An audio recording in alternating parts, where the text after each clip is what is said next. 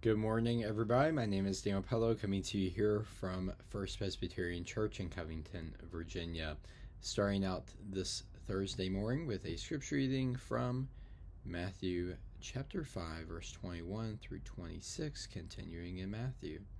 You have heard that it was said to those of ancient times, "You shall not murder," and whoever murders shall be liable to judgment. But I say to you that if you are angry with a brother or sister, you will be liable to judgment. And if you insult a brother or sister, you will be liable to the council. And if you say, "You fool," you will be liable to the hell of fire.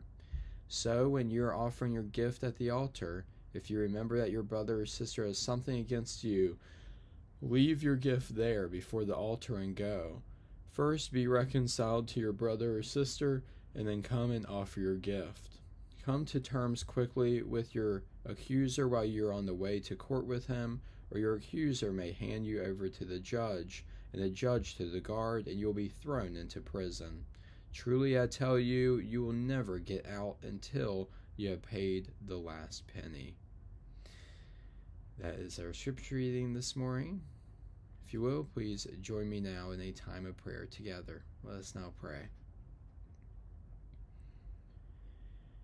Dear Heavenly Father, we praise you for the nourishment that you provide.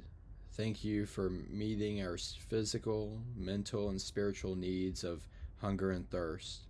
Forgive us for taking that simple joy for granted, and bless all those kinds of nourishment to fuel our bodies forward into your will for our lives.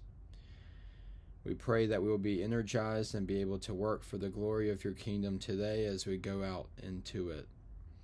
Please keep all your children safe that are traveling today.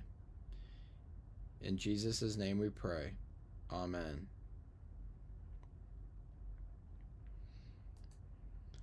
Thank you all for joining me here this morning. Hope to see you here tomorrow morning as well. Hope you'll have a good day today.